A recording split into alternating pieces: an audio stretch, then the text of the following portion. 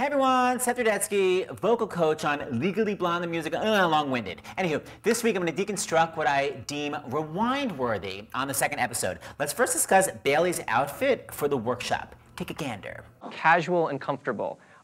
Does that include those heels? Sometimes. Bailey? Sometimes. Okay, note to Bailey, this is casual. Armpits. Okay, anyone in New York today knows it's 97 degrees, so you got to deal with the guns. And by guns, I mean BB guns. Sticks? Anybody? Nobody. Okay, I'm also obsessed with how many times the camera caught Lauren completely blank-faced, and I mean completely shut down. Take a gander. Okay, but the camera did catch her going from blank-face into her version of a smile. Look. There's literally a centimeter change. Take a gander. Devastated, ecstatic. Your cat is dead, you won the lottery. Okay, I'm actually totally exaggerating. They did catch her laughing hysterically at something not funny. So the next section of today is going to be about reading a scene. I want her in my audience when I'm doing stand-up. The sky is blue.